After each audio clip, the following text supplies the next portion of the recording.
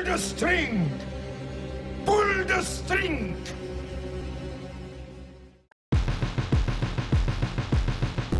Where the hell do I even begin with this one? Obviously, it's basically impossible to pick just 5 forgotten slashers.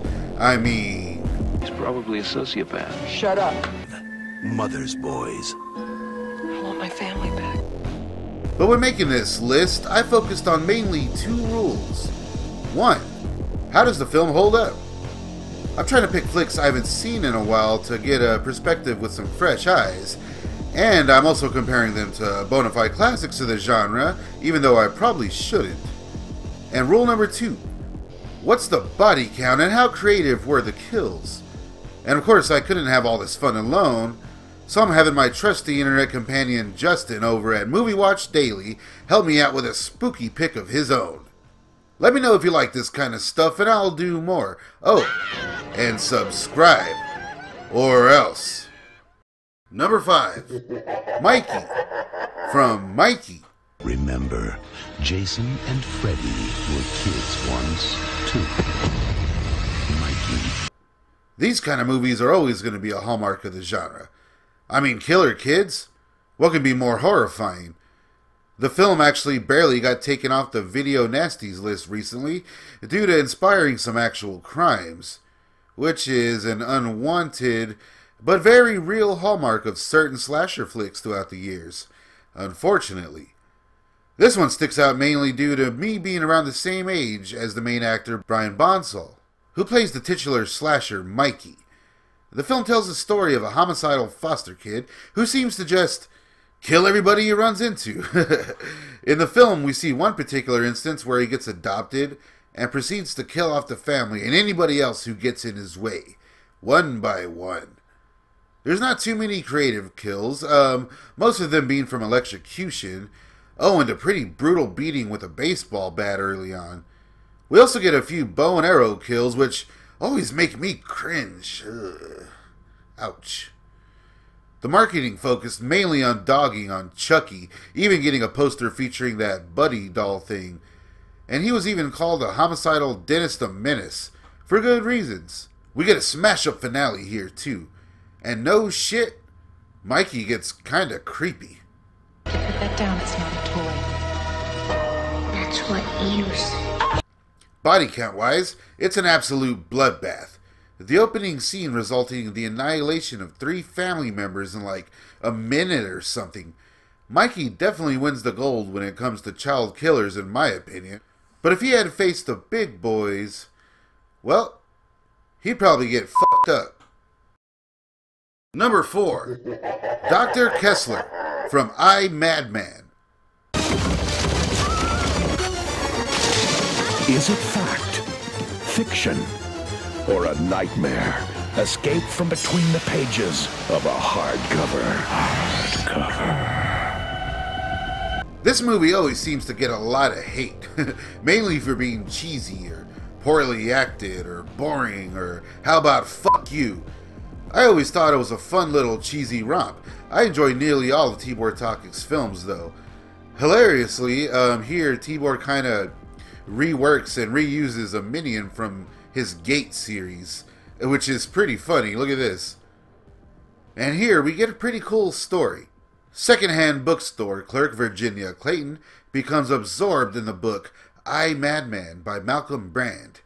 In the book, the deranged and deformed Dr. Kessler is obsessed with beautiful actress Anna Templar and kills victims, sewing part of each victim's face onto his own. But as Virginia continues to read, someone starts to emulate the killings in the book, targeting the people around her. Ooh. We get genre legend here, Clayton Ronner, having it up the only way he can. Love that guy. This movie used to scare the shit out of me, mainly due to Kessler's appearance. That, combined with the film's supernatural elements, is why I put him on the list. Being a very original take on this slasher.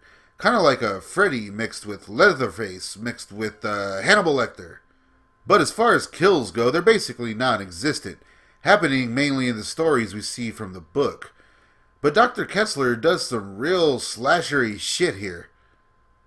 But don't get me wrong, the kills we do get are still pretty badass. I mean, the guy is taking pieces of his victim's face with a razor and sewing them onto his own face. And we see him slowly change throughout the film, which is pretty cool. Another pretty original aspect for the slasher movie, especially in the 80s, and even giving off some Candyman vibes. The film really is a fun time, having one of the strangest finales I can recall in a movie like this. But, you know, if he had to face the big boys, well, he'd probably get fucked up. Number 3, Mad Jake from Blood Salvage. Strange things are happening at Jake's junkyard. Helping people's my business, huh? Hop in. Great. Blood salvage. If Jake can't fix it, it's been dead too long. Blood Salvage was produced by Evander Holyfield. I just thought I had to mention that. That's pretty weird. The film tells the tale of a hillbilly family who abducts people to sell their organs, led by the father and mad genius, Mad Jake. When he becomes fascinated with a wheelchair-bound beauty pageant contestant, he takes it upon himself to help out. It's not so much about body count here, but mainly how sadistic Jake is and how his family are, keeping victims alive to harvest their organs in a shed near the house, which is guarded by an alligator, which is a fate worse than death in my opinion. But as far as kills go, we still get some, and they are brutal. You can learn all about this film on episode 11 of Staunch on Film, link in description. And of course, I highly recommend this one, and I always wanted to see more of Mad Jake.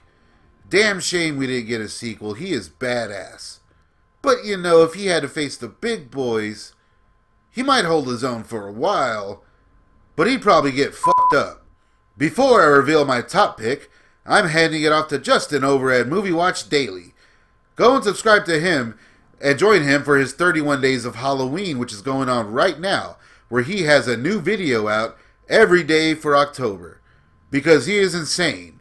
What's up, Justin here. Now my pick for Obscure Slasher takes us back to the glorious 80s, 1985 to be exact, to talk about the amazing Nail Gun Massacre. Now this ridiculous 1985 micro-budget slasher movie was made and directed by two guys who never really went on to do anything else after this. This was their only movie, and you can kind of see why after watching it. This movie definitely falls into that so bad it's good category. The kills are terribly shot, the acting is awful, and the premise is ridiculous. All the trappings of an amazing, so bad it's good slasher. The movie opens up right off the bat with something pretty bad happening to our female character, but don't worry, she goes back to get her revenge on all these nasty dudes throughout the movie. Now our killer is armed with nothing but a nail gun, a motorcycle helmet, and a weird voice changer that makes her sound like RoboCop and Terminator.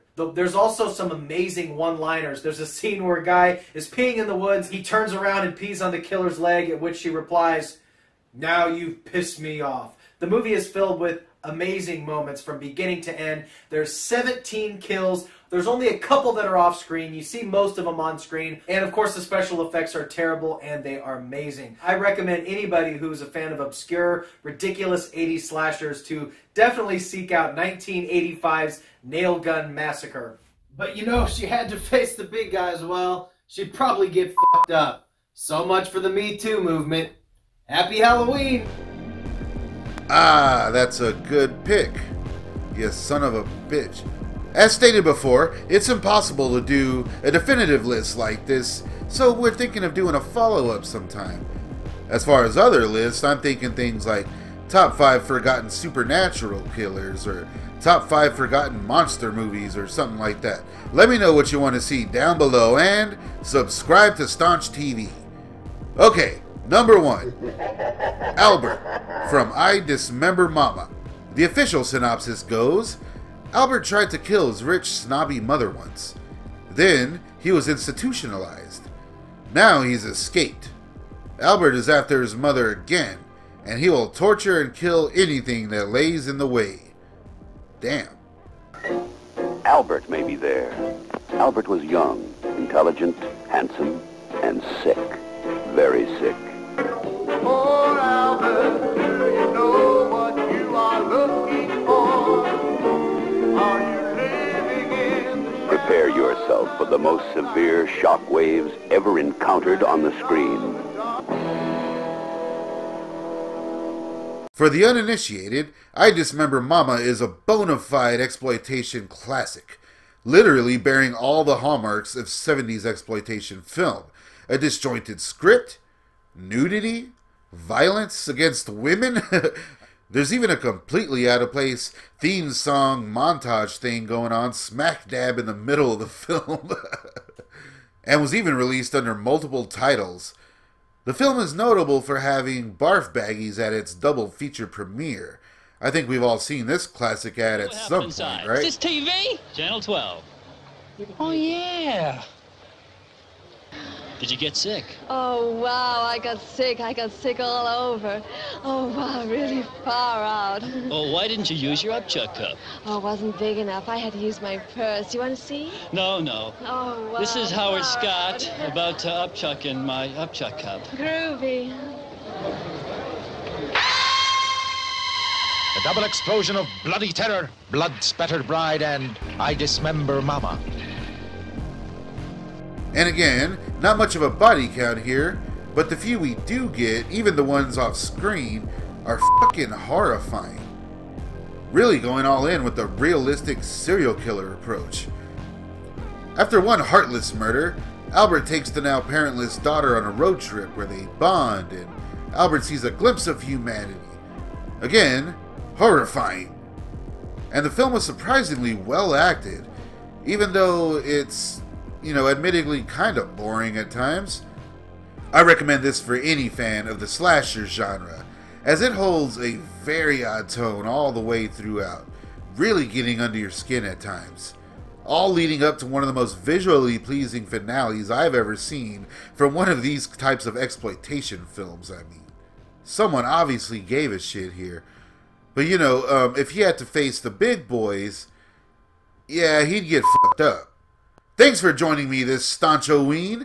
Plenty of spooky stuff coming this month. Subscribe to stay notified. Oh, and don't forget to check out Movie Watch Daily.